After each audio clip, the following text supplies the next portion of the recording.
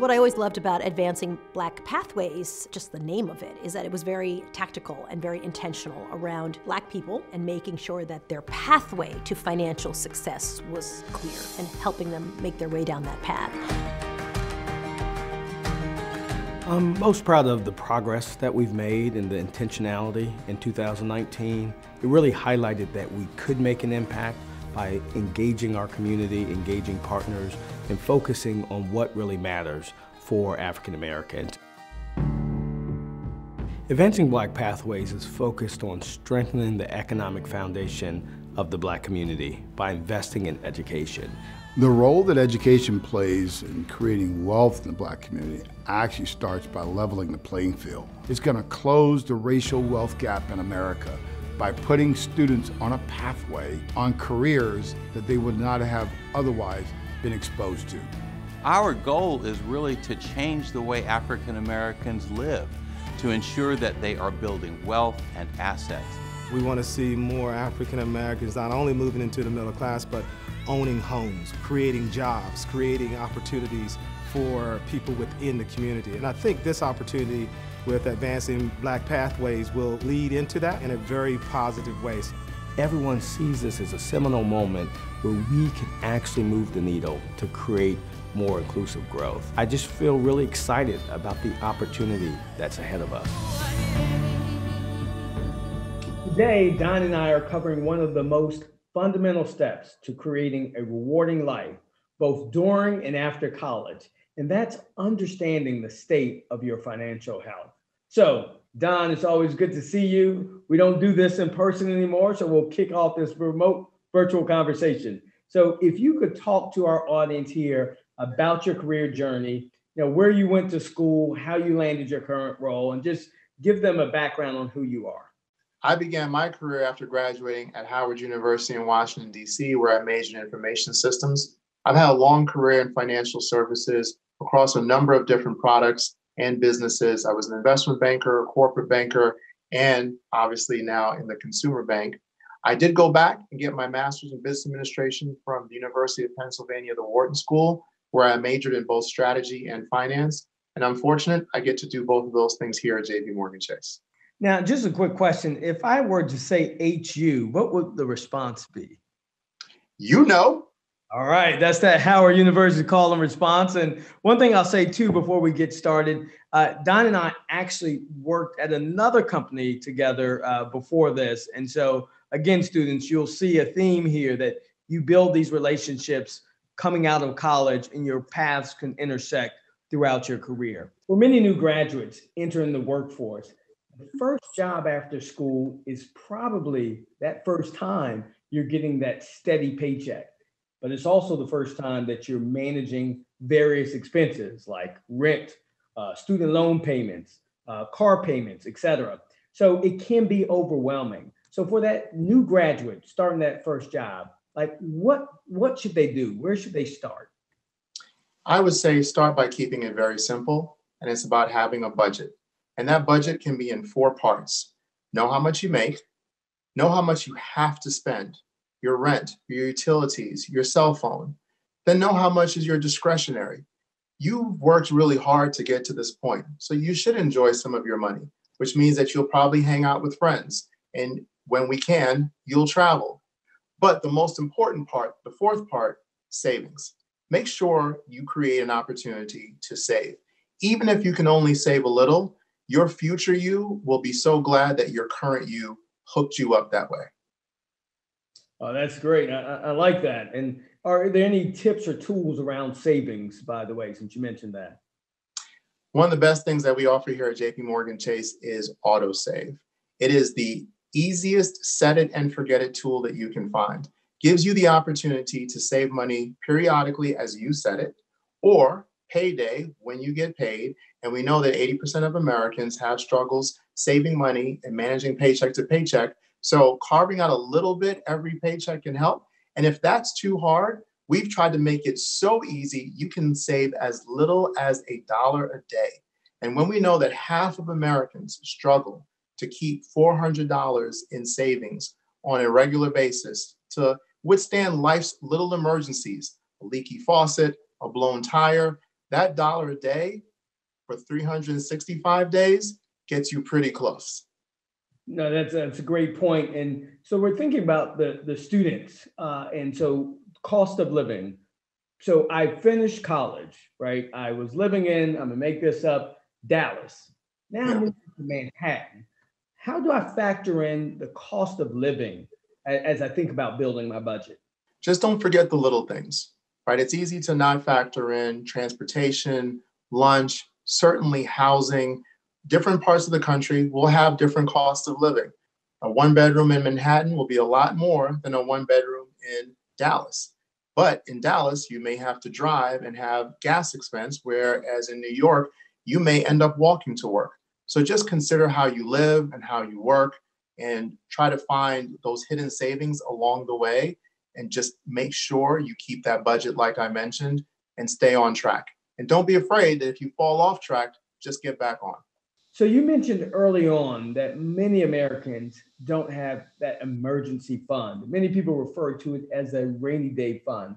So as these students, now graduates, are starting off in their careers, like how much should they have saved in terms of monthly expenses in that rainy day fund? I start off first by saying, think about what your monthly expenses are and make sure that you can always cover at least a month worth of expenses just in case. I already mentioned that most Americans, half of Americans, don't have $400 in savings for those emergencies that come up from time to time. So you for sure want to at least meet that minimum threshold. But I'm more of a conservative guy. And so I think about having at least a month's worth of my rent, my utilities, my cell phone, the things I mentioned before, just to make sure in case, there are tough times. And we're experiencing some of that right now. There are people who didn't expect to be out of work, and they're very grateful that they did have that emergency savings fund. And I imagine as these students are starting off, you have to actually build those reserves. So build that month, and then as you go further in your career, it's 2-3 more months, or depending on your expenses. But it brings up this whole concept of short-term savings versus longer-term savings. So can you tell me the importance of having a vision for both the short term, which is maybe that rainy day fund, and the longer term, saving for whether it's retirement or something else, car, house, et cetera? Well, you hit it right there, Sekou. It is really all about goals and setting goals and knowing where you want to be for the long term. For the true long term, it's about retirement. You want to be able to retire comfortably and with dignity. Right? You want to be able to enjoy and maintain a certain lifestyle that you will hopefully continue to grow into over the course of your life and your career. Along the way, you may want to buy a house, perhaps buy a car. You may even start a family. So it's important to start thinking about those things even now. It's one of those things where you wish someone had shared with you, like these little tips, these little kernels, these nuggets of information. You don't have to wait until there is a significant other in your life for you to be a homeowner. You don't have to wait until that family arrives to start saving for them. You can start doing that now. And then from a short-term goals perspective, as I mentioned before, you've worked hard, you should enjoy it. I'm sure you'll want to go on vacation. You may want to do something nice for those people who have supported you that helps you get this far. Maybe this is the time to really treat your parents or that caregiver who was so nice to you and supported you along the way. Those are the types of goals I'm talking about. And I think it's important to always maintain that line of sight for each one of those, short, medium, and long, and then put a little bit aside for each one of those. But like I said, it's also important to enjoy, the fruits of your labor. So yeah, go ahead and take that vacation. Makes you feel comfortable when you know you've got that money set aside as well for your retirement. You mentioned enjoying the fruits of your labor. I remember when I moved to New York City out of graduate school in North Carolina, and this is somewhat that cost of living discussion, but I got my salary and I was like, oh, yes. And then I started paying rent and I'm like, oh, no.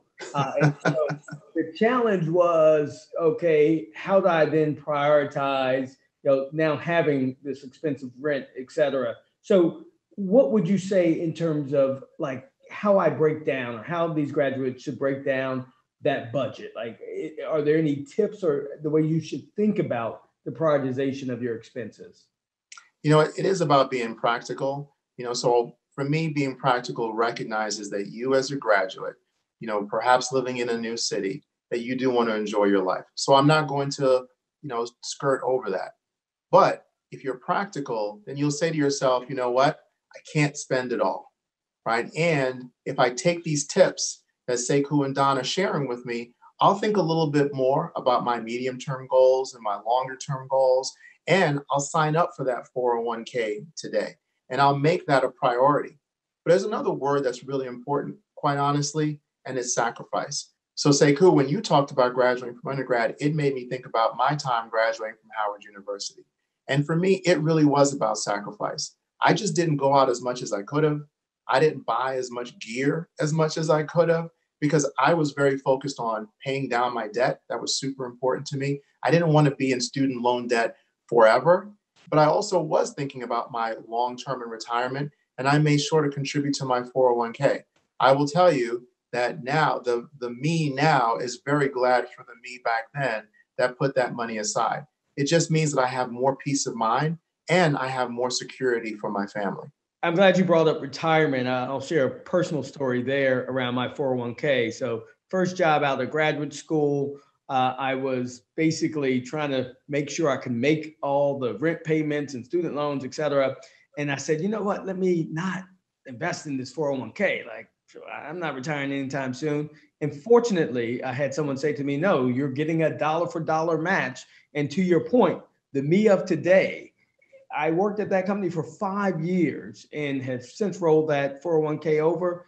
The amount of increase in that money, the power of compounding, really has made a tremendous difference. And so that's great that again, your journey as well. Sometimes we may want to make a short-term decision that has longer-term implications. So it's great to hear that you emphasize that for students, because starting retirement is important now. But let's talk about the here and now, and one thing that will impact my ability to get a car, to buy a home, et cetera, and that is credit. So what can you tell us to deconstruct how your credit score is calculated, or what are some of the things that we should be mindful of as we think about our credit? So glad you asked that question. It is sometimes the biggest pitfall that hits students, hits graduates, and quite honestly, hits adults throughout the course of their life. And most folks are not as educated or as thoughtful about their credit as they could be. It really comes down to 4 basic parts. How long is your credit history? Do you pay your bills on time? How much overall credit do you have? And what's your utilization? There are other factors as well, like how many times you will apply for credit, but I'm going to focus on the things that you can control, which is paying your bills on time. At a minimum, make the minimum payment. Make that one of your practical priorities. Make that one of your practical sacrifices. Now, of course, you are way better off when you can pay your bills in full. There's a lot of folks who will say, if you can't save it, then you shouldn't spend it. And it's also, if you can't pay it off, then you shouldn't spend it. So just be smart about your budget. Don't overextend, and don't think, well, I've got this big credit line, so I can use up a bunch of it. That really hurts you. And particularly when you're trying to get something that you really want, a house or a car, it will be so much more expensive for you because you didn't practice good credit habits. And that's a great point you raised, and that is your interest rates are correlated to your credit score. And I'm glad you broke down those 4 components, because sometimes people just don't know. So if you're about to buy a home and you're in that department store and they say, do you want to save 10%? Well, if you're about to buy by opening a department store credit, if you're about to buy a home, that answer is probably no. And so that's helpful to hear how important credit is. But if you can go deeper there. So you said the length of time that you've had credit. So as a new graduate, obviously I'm going to be building credit. So what are some of the things I should do as I build credit? Some of the best ways that you can build credit is to just be smart about the credit that you take on. So these days, you're going to have a credit card. Just don't overextend, right? You don't need perhaps the biggest line. And if you get it, just be smart about it.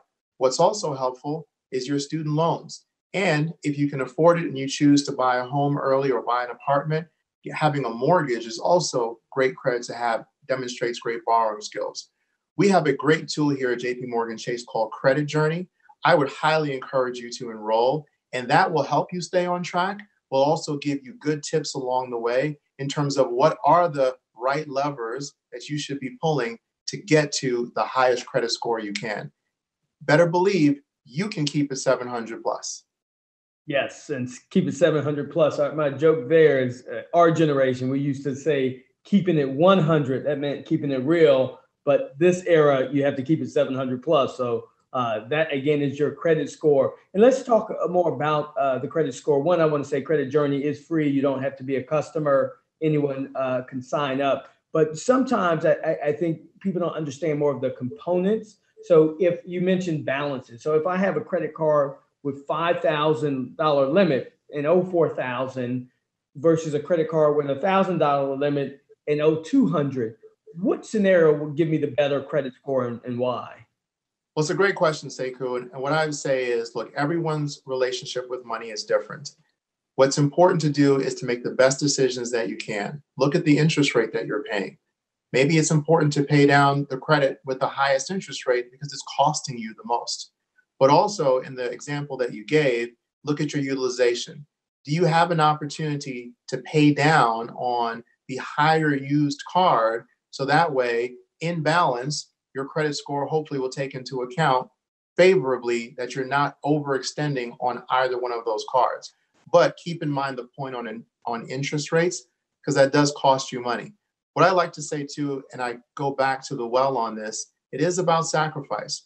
If you find yourself in a position and maybe you have overextended yourself a little bit, and in the example, you have one card where you're maybe not using a lot, but it's costing you a lot. And in the other card, it's not costing you that much, but you are highly utilized on that card. It just means a little bit more sacrifice for the short term.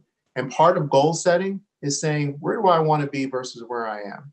And for the next 6 months, what can I do to improve my position? Maybe it means that I don't do some things that I like to do, or I don't buy some things that I like to buy, but nothing feels better than being debt-free and managing your debt to a comfortable place. Now, that's a great point. And I think spending habits have changed for many people in this COVID-19 era, where you realize, again, I used to get cuts maybe weekly. Now it's been more of a every 2 months endeavor. But how can the students and graduates really take into account some of those habits and build it into a budget? So you talk about like looking at and being responsible, but like as I break down at the base level, like should I set goals around entertainment, goals around going, like what types of goals should we think about, as we look at our holistic balance sheet? I will tell you the first thing that me and my family did with COVID is say, we're no longer commuting to work. We're no longer buying lunches. How much money can we save? And we didn't just leave it in the checking. We were intentional. And every 2 weeks, we would look at our budget and we would say, what's the dollars that we're saving? Because we're not doing certain things anymore. We're not dining out. Like I said, we're not commuting. We're not buying lunch. And we intentionally would then move it to savings. And we have 2 children at home, a 5-year-old and a 2-year-old, and we put more into their 529 plans. It is really about managing your finances as an activity, making it an active part of your everyday life, and taking advantage of those moments, taking advantage when, hey, you know what? I didn't spend that $10 this week that I spent last week. Don't just let it sit there. It will ultimately find its way to getting spent. Move it. Be intentional. And if you have those goals where you know you're trying to chip away at something or you're trying to build something, like I said, there is no greater reward than seeing your chip away or seeing your build up. Yeah, I like that concept. And I've heard you say before, it's not what you make, it's what you keep and grow. So, that seems to embody that. But for those out there, explain that statement. That's a great question, Sekou. I'm so glad you asked that. And I know for our graduates, you're just on the cusp of beginning your career, so there's going to likely be great income appreciation for you.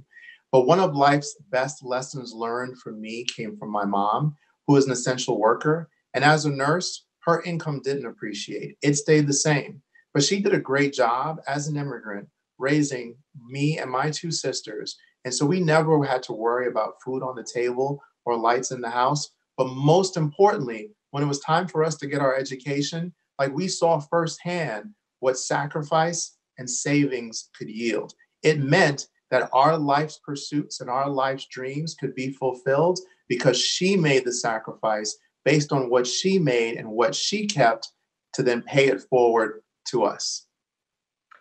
Thank you for sharing that very personal example. And that really leads me to a bigger point about savings and building toward a financial future.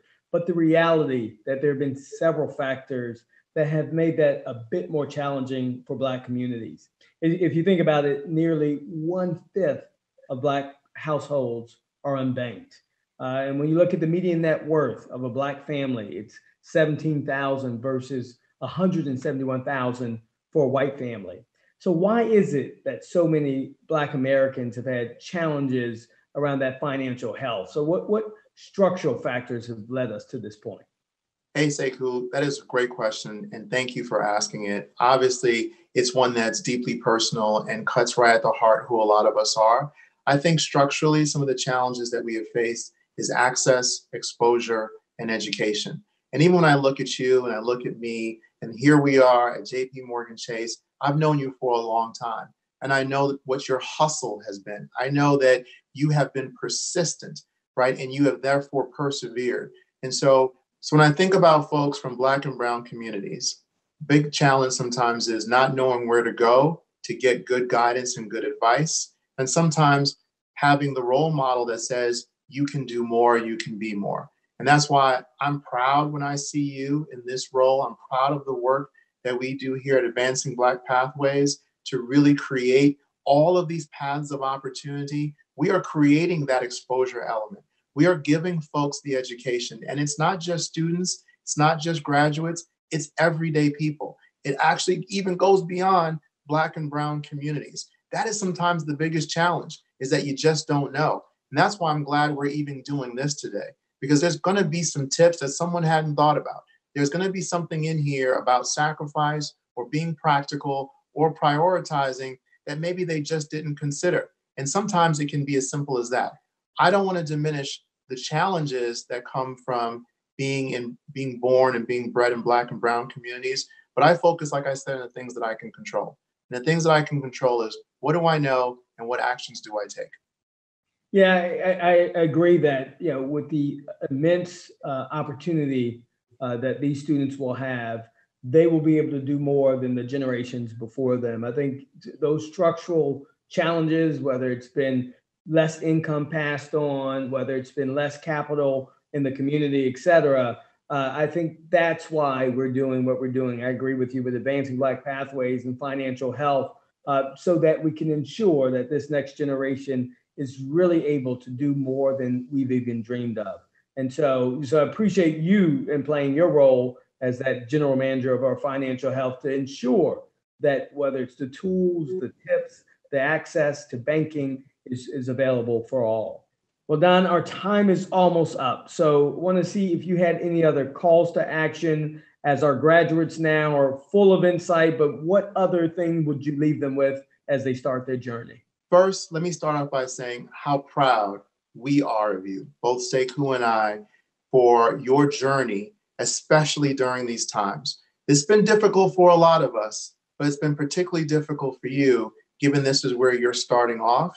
But I'm so glad that you're persevering. And we know, both of us, that you will continue to persist to reach your goals. And I'm so glad that we had this opportunity to talk to you about setting goals, because your goals are going to be both personal and professional and financial. So some simple calls to action to remember.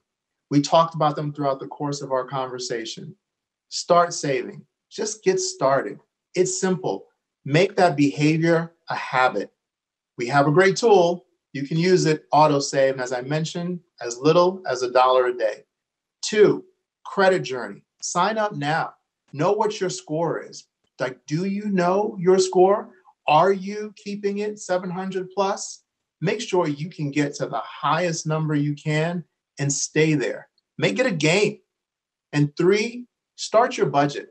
Figure out what your income and your expenses are. And we have another great tool, Budget Builder. It's pretty simple, pretty easy, and allows you to put it into the buckets that we mentioned so you can better manage your day-to-day finances. And I'll leave you, bonus, one more. Be committed to excellence. We talked about coming from Black and brown communities. We talked about the sacrifices that we've made and the sacrifices that those who have supported us have made. Be committed to excellence. Thanks again, Don, for providing these insights and tools and tips for navigating your financial health after college. And while every financial journey may look different, it's important to start taking steps today to build towards your financial future where you can. Whether that's saving, whether that's putting together a budget, the steps you take now will benefit you for your lifetime. So be sure to tune in for our next session of the ABP Career Readiness Series on August 4th. Gerard Parchman, our Global Head of Banker Support, will discuss how banking has evolved in our digital age and share tips for how you can explore a career in virtual banking. Register now at www.jpmorganchase.com/ABP Careers. Look forward to seeing you for our next episode.